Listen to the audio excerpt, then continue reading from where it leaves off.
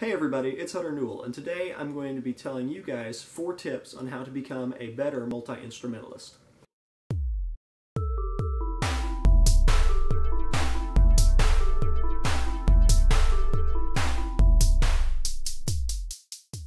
The first one is for people who are just starting out, or you've just learned one instrument and you're moving on to another. And this is just a normal fact. It's easy to start on another instrument. Just to start, just to learn and get to the point where you enjoy playing it. It just takes a little bit of time and a little bit of learning to be able to play an instrument to the point you enjoy it. And once you enjoy playing it, you can learn a ton, because if it's fun to play, you will keep learning. The second actually is a tip, and that is feed yourself musically. You have to listen to music to be able to play music. Now you can come up with yourself, you can do stuff yourself. This isn't just copying others. Listen to recorded albums, go to live shows, listen to live albums. All this stuff is going to help you a ton, and it's going to inspire you to learn more. The third tip I have is do not buy expensive instruments or equipment when you're starting out.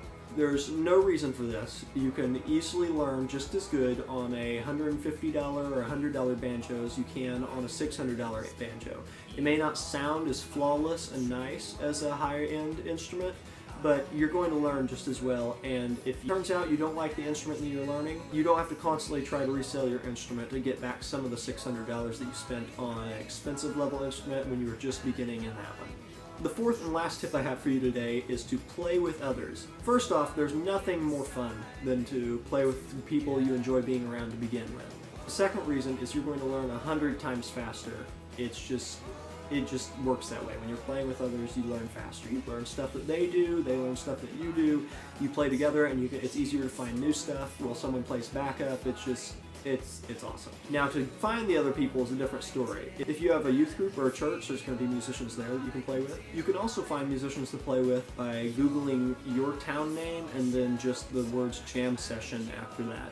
And you're going to find jam sessions for different genres and whatever, just everything. There's going to be jam sessions for bluegrass or rock, or even around here where there isn't a ton of music going on in our area, there's still jam sessions for Christian music.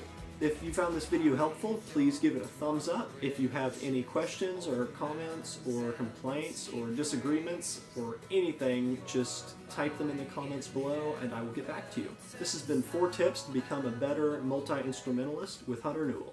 Until next time, everybody. It's a great time to subscribe.